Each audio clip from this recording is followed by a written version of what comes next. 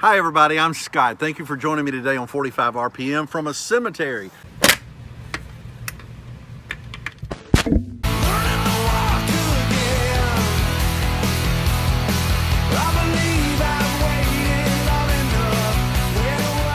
This is the cemetery where my father is buried. He was recently buried about 4 months ago. I've been looking at his grave site. This graveyard to me means a whole lot of things, but you know, it always leaves me with this feeling of emptiness.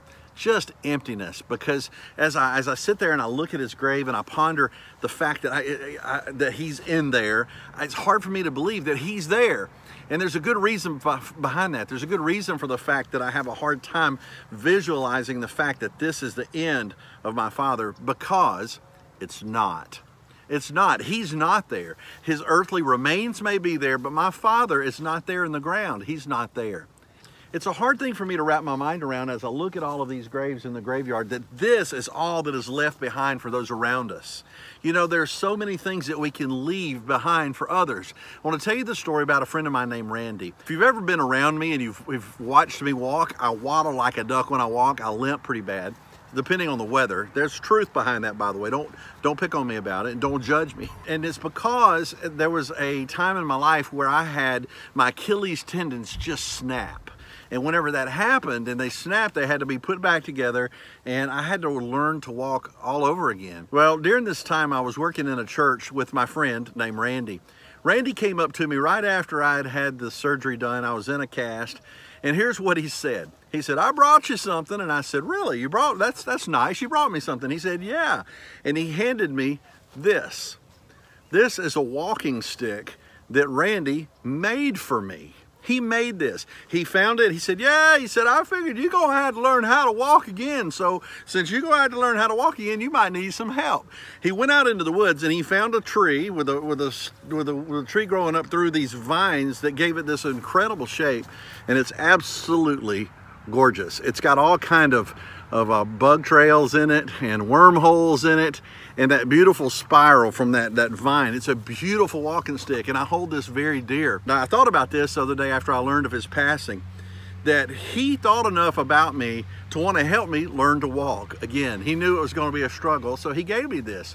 And there are times whenever I use it, I really do.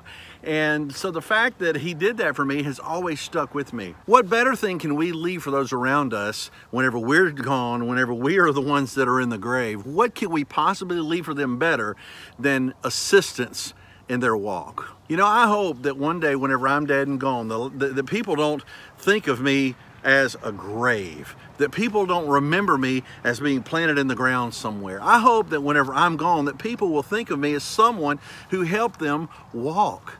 I hope that I leave things behind that help people walk even long after I'm gone. I hope that whenever people are struggling, you know, and you know, these videos on YouTube, hopefully they're going to be around for my grandkids to see, my grandkids to see one day, and that's all fine and good, but more than that, a legacy. I've passed down how to walk a Christian life to my children, and they pass down what they learned from me to their children. And even one day, if they have forgotten the name Scott, if they've forgotten the name Granddaddy or whatever they want to call me, I always thought it'd be cool to be called Booty. I don't know why, but I think it'd be cool. Let's go to Booty's house, you know, whatever. But the thing is, whatever it is that if they forget my name, then the legacy of faith that I've taught my family goes down without my name attached to it, because at the end of time, at the end of everything, whenever we all meet up together at the end of the world, I want them to remember one name. I want them to remember the name of Jesus Christ. If they remember Jesus Christ because I was here and something that I said, something that I did,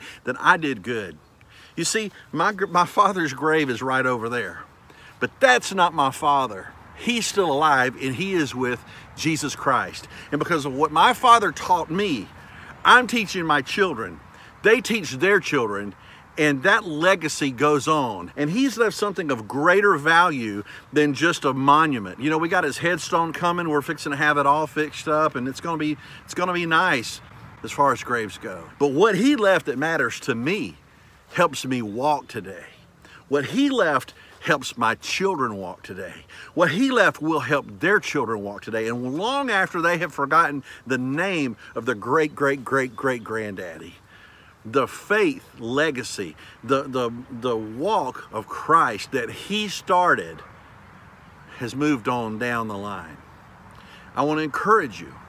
Don't leave nothing but a plot of ground for your people to remember you by. Help them have something to learn to walk with.